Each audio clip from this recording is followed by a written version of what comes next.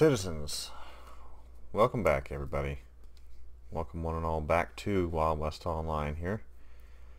We're going to just do a brief, short tutorial.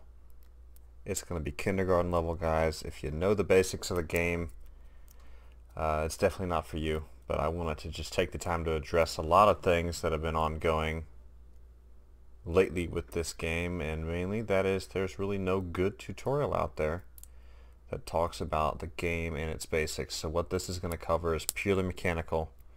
There will be future tutorials that cover all different aspects of the events, that cover the current PvP things to do, as well as the current PvE things to do.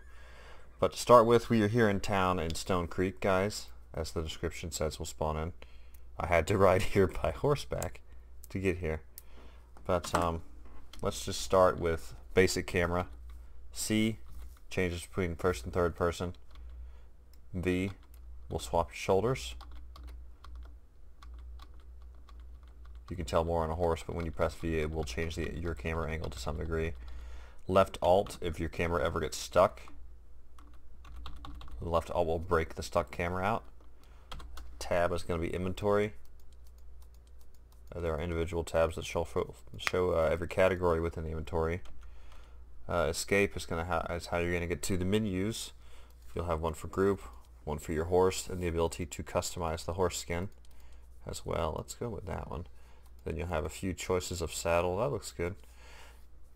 Skills, and we'll get into skills later, but that's quite a detailed spot, so we will come back to that in another video. Achievements, obviously. Journal for quest. And there's really the only two you'll see right now is events and errands. Then of course settings.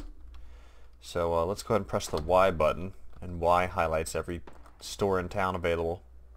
So we're going to go ahead over to the clothing store, which is the first place they actually happened to visit in the promo video. This is my original account, so we are going to change how we look a little bit so we don't blend in too much or stand out too much as a white shirt. I won't use my old standard rainbow poncho, but we will go down for the bandolier. There we go. And let's grab some better pants. Those are nice. Boots. Basic holster. And let's find a simple looking hat here. What do we got? Alright, that'll have to do. Now you press H and pop on your horse. And we're going to just go ahead and show all the different stores in town off here. As I said, guys, very basic. All this is going to cover is controls. Shift, left shift to sprint. And here at the first store, you'll see a crafting bench, as well as the gun store itself. Come on down the street here. You'll see the bar with places to change your clothing, as well as places to get a drink, and the still right there. Here's the sheriff's office. You can still get a sheriff's badge, but since Sheriff and Outlaw is not currently implemented, there's really no point to even visit the sheriff's office. Here at the bank is another great place to stop, and this is an extremely common question I see in local chat. Where do I find my global inventory? Well, that is right here. Walk right up to the big steamer trunk, press E. Now those of you that did buy different editions of the game, you will have your promo freebie items here in the last tab. So you'll have your clothing bags and everything that you got when you bought the version of the game you did there, as well as any other things that you buy from the Real Money shop will normally appear there in global inventory. So we're going to cut on down the way a little further and look at more crafting benches. That one's for smelting, obviously, and I think you can make metal bars and gold bars and a few other things there. So this is nice here. This shop actually does have another global inventory in it, and then this is just the general store where you can buy more supplies and things of that nature. But let's go ahead and take a ride outside of town so we can actually use our gun. Now to select our gun, you're going to press left control and select it. People also do go into inventory with tab and right click it and hit equip. However, I prefer left control and then equip that way. Press G to select ammo type. With the pistols you have steel, poison, as well as standard equalizer ammo, lead revolver ammo. Let's cross the river here, and we're going to head towards one of the safe houses we have unlocked. Now, the biggest thing about Wild West Online for everybody new out there is you are going to die, and you're going to die a lot. That's just the name of the game right now. They meaning the devs, have noted that there are balance issues that they're working on, so bear with them as they get those things fixed. But in the meantime, you will die a lot. However, you do not drop gear anymore. That is a misconception that a lot of people seem to have right now. You will not drop gear. They've removed full loot drop from the game. All you will drop is gold.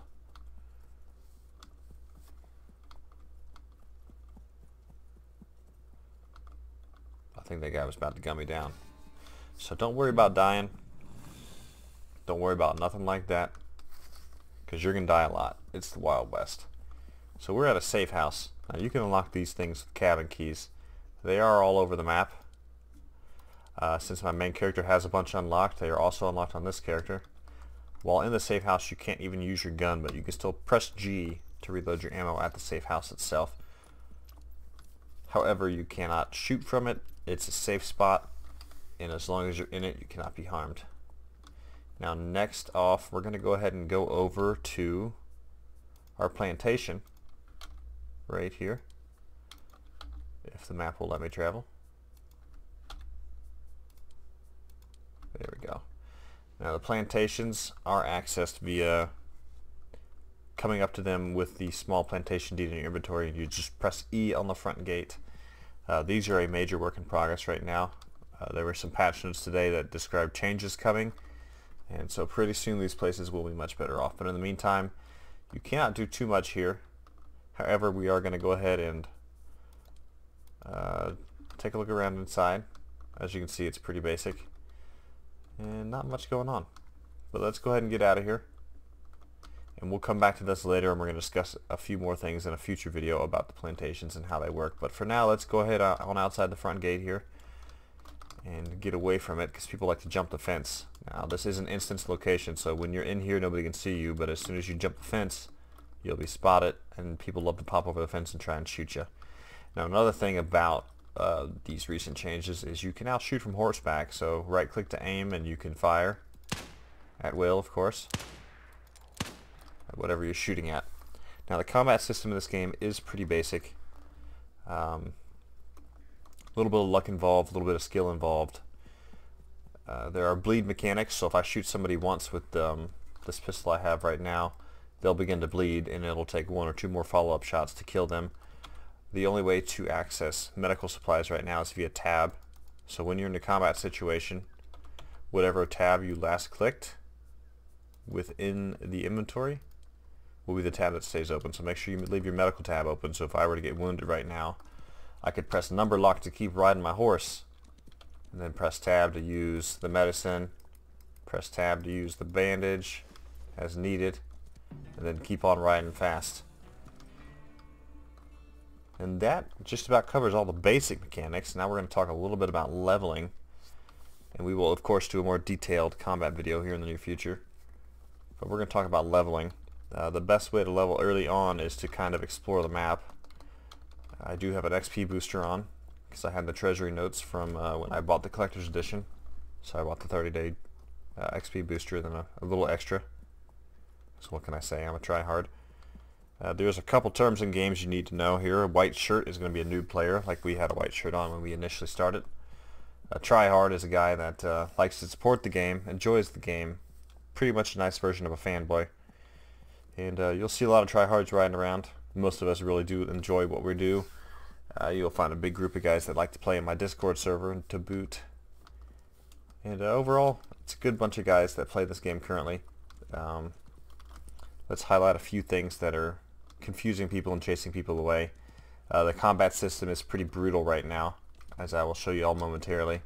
And that does chase a lot of players off. People don't like to jump in a game and just die repeatedly.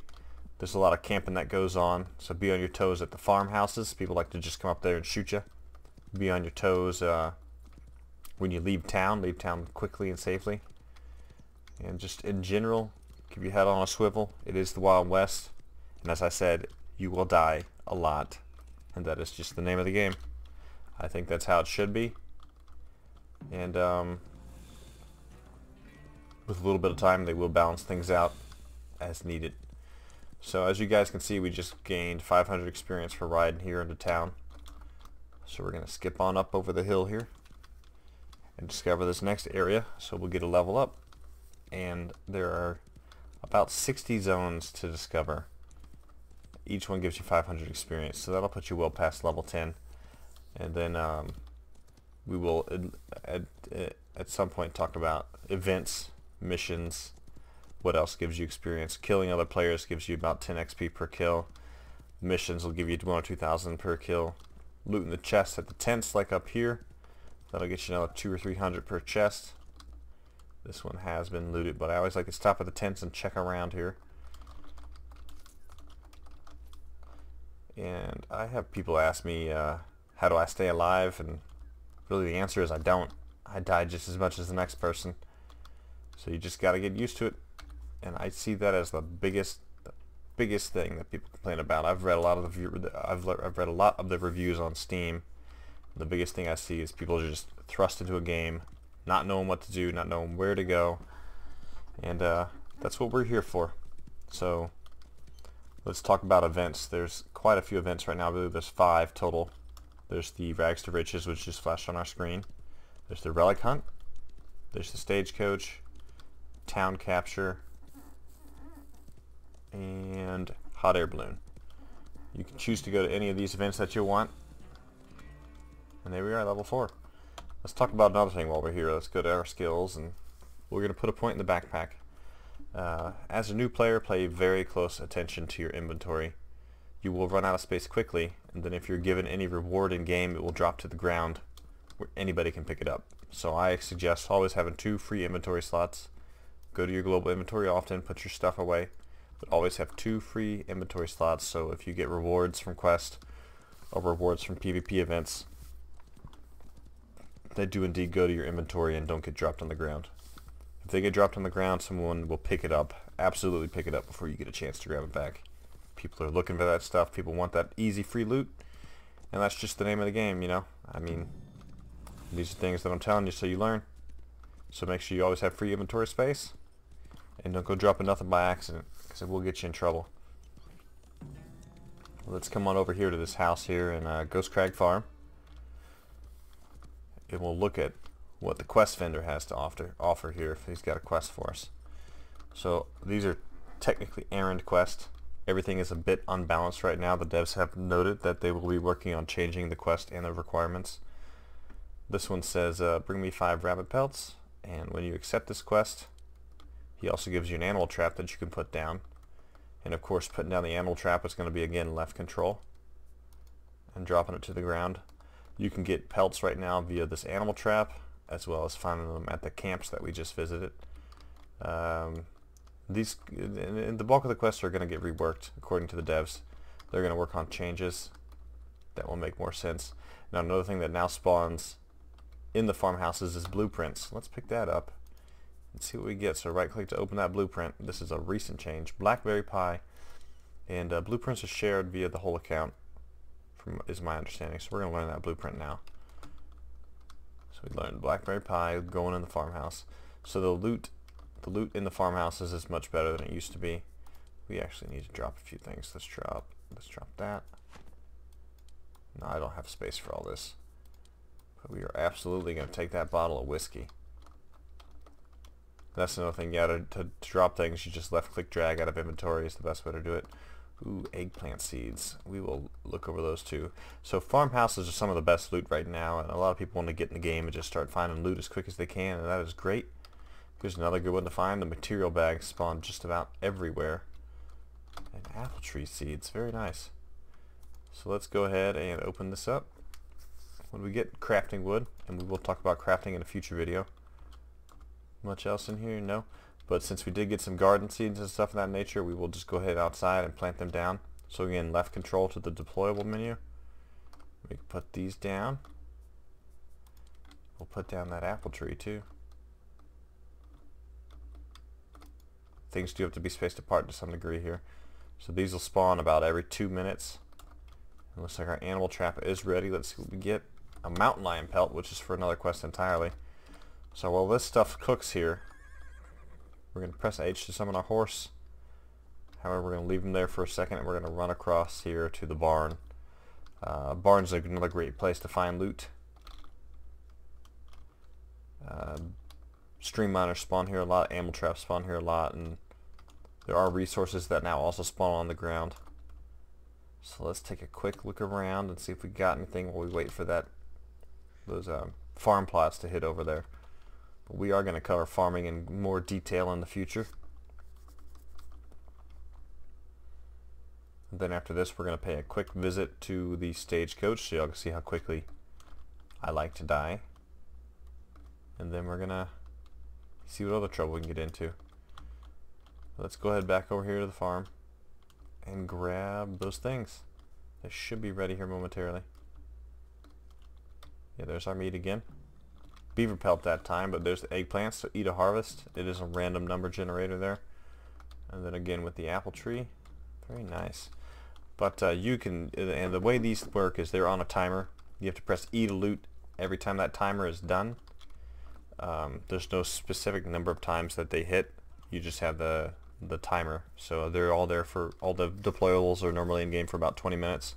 So the goal is to loot all you can in that 20-minute time frame. It's not like they have 10 charges or anything. You literally have to just stand there by it and loot it as much as possible. Oh, and there's a stream miner. We'll cover that in a future video. But as you can see, there's plenty of good loot here. So make sure you all visit the farmhouses, pick up that loot, take advantage of it, gather those seeds, and find a safe corner of the map and put down some stuff and work on being a farmer. Do what you gotta do. But let's go over to Broken Gorge here. This is the town capture event. These things are normally pretty violent, but let's see if we can cause any trouble here. Normally they're outnumbered 10 to 1 at these things. Let us see if we can get this. So with the town capture events, the boxes do spawn on the ground here. Let's see if we can get one. Hey friend. Now you just ride it off to the capture point. And that is the basis of the town capture. Ooh. Oh man, that was close. Oh right. So now we're wounded, so we right click.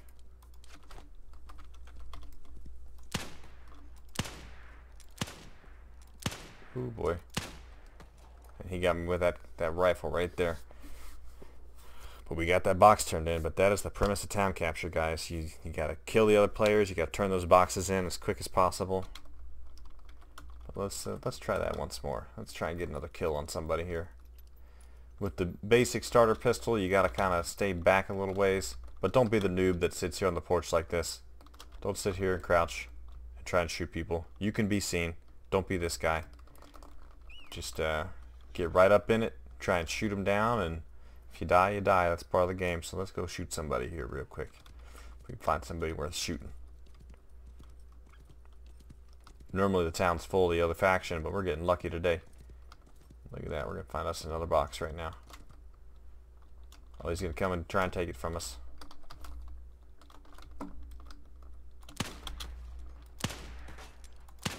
Ah, we got him. Take that, Timmy.